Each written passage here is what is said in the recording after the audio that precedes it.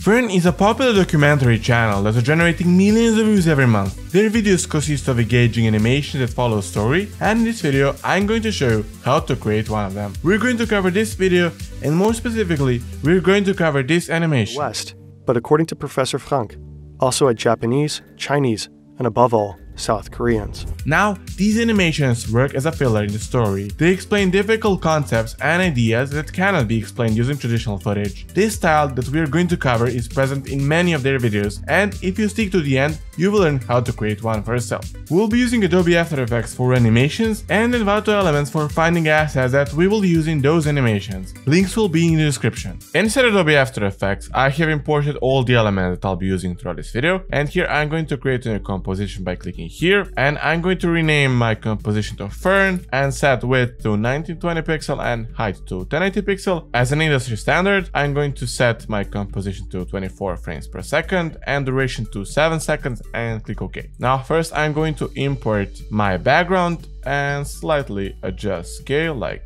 this maybe. Again, all the elements that I'll be using in this video can be found in the description. Next, I'm going to import all these flags and organize them on our timeline and make sure that they're all still selected, so you can adjust the scale size, and let's organize them, or maybe set them even smaller, 15. And now you're going to organize them on the timeline. So we have North Korea here, Japan is about here, European Union and China. So after you're finished with adjusting the position of these flags, I'm going to draw lines, so pay close attention to this. So I'm going to change the stroke color to white and draw a straight line, which will be our main line that goes to the South Korea flag, which is a final flag that will appear. So let's rename this shape layer to main line, and then let's draw a second line that will go to United States. So let's decrease a bit to, let's say, 4, and let's draw 2 other lines that appear after the main one. So make sure that you select the first anchor point here that goes straight to the flag, and make sure that you're holding shift so you have this straight line, and again hold shift and create another anchor point. Make sure that you remove opacity for the fill color.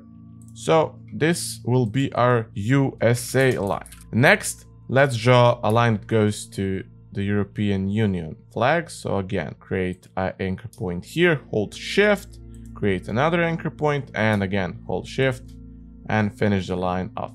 Now this will be European line. Then China and Japan appear. So here I'm going to draw a Japan flag. Again, hold shift and create another anchor point. This will be Japan, then China, and our main line goes to the South Korea, so we won't adjust that, but make sure that line does not go over the flags. So I'm going to move these flags like this. And now, after you draw these lines, I'm going to go here and create a new null object, which we'll rename to controller. Now, this controller will be a null object, which we'll use to move our animation from the left side to the right side. So in order to create a functioning controller, I'm going to select all these layers and connect them to our controller. Now let's add effects. So I'm going to add a glow effect to all these flags and also lines in order to create a similar look. And then we're going to go over and animate a controller. So here in effects and presets, type glow and drag it on your flag. So we're going to start with North Korea. I'm going to slightly increase glow radius. Let's set to 141 and increase glow intensity to 1.2. Let's copy this specific glow and paste it on each of these flags. And again, let's also apply it on these lines. But for our lines, we're going to decrease glow radius to, let's say, 13. And we're going to copy this one because the lines are a bit smaller and you need to decrease a glow radius. So you get this look right now.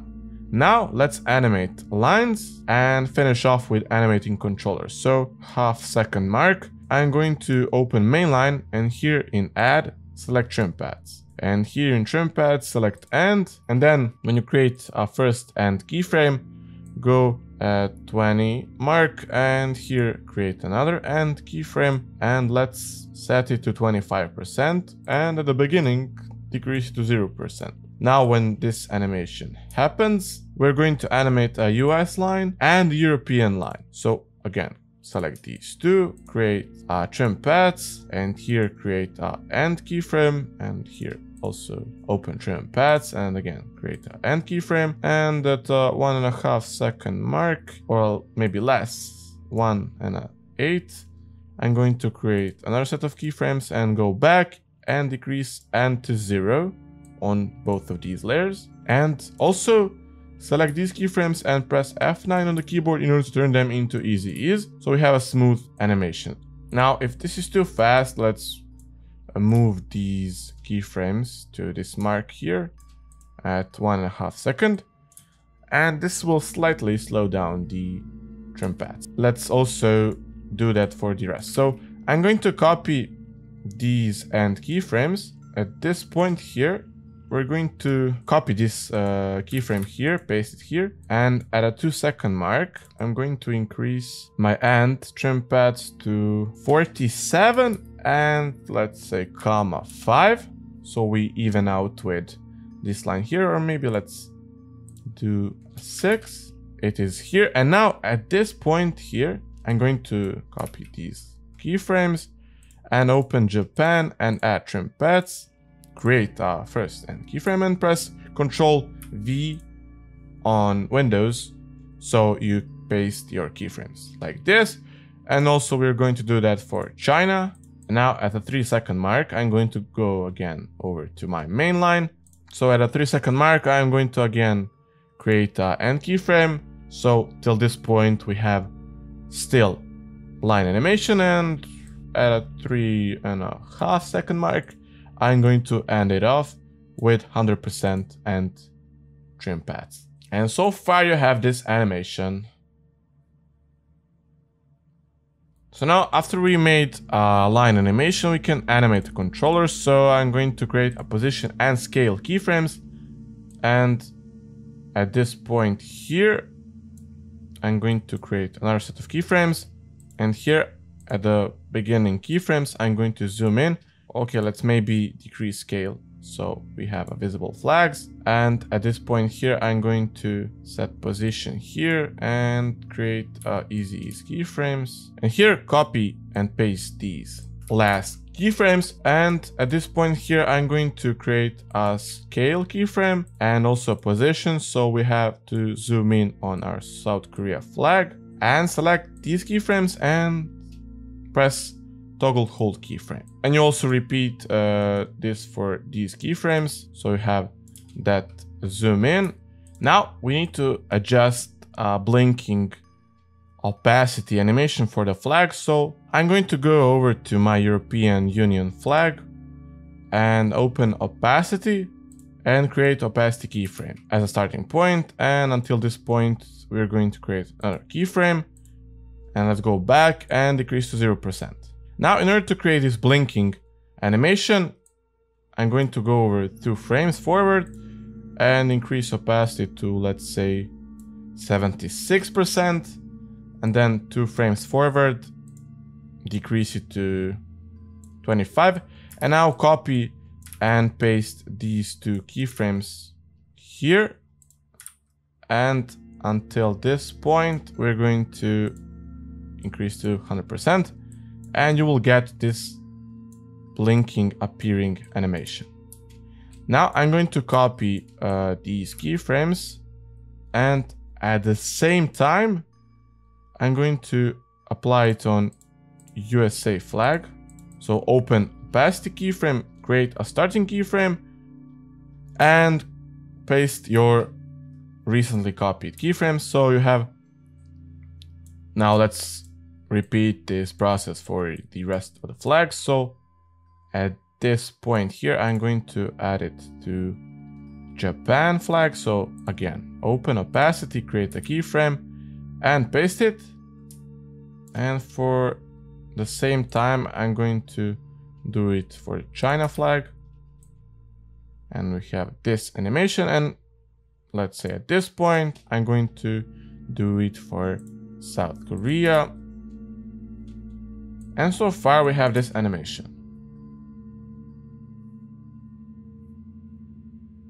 Now, after we're finished with all these animations, I'm going to copy every layer and pre-compose it to fake 3D effect. So enable 3D layer here, and I'm going to go to transform, add X rotation like this, and add a bit of scale, and also move it so you center it like this. On X rotation, also apply a slight Y rotation, so let's say at +4%, and maybe decrease scale like this, so the flags are a bit more visible, and this will create this tilt from the Fern video. Or you can go in negative, so for example -4, and I'm going to add a -2 degrees on Z rotation, and this will add a fake 3D look to your animation. Next, I'm going to create an adjustment layer and add a bit of CC vignette in order to create a slight focus effect. So let's increase angle of view a bit and amount, and also add another adjustment layer and go here in effects and presets and type camera lens blur and apply it on adjustment layer. Now, as you can see, the blur is present on the whole frame, so I'm going to go here and open ellipse tool and create sort of ellipse mask like this, and check invert the checkbox, and let's also adjust it so these anchor points are over here like this, and in mask increase mask feather to, let's say, 74 pixels in order to smoothen out the edges of the mask so they're not that visible. And here have it, a Fern styled animation that you can create in After Effects for your videos. I hope you enjoyed it and found it useful, and until the next time, bye.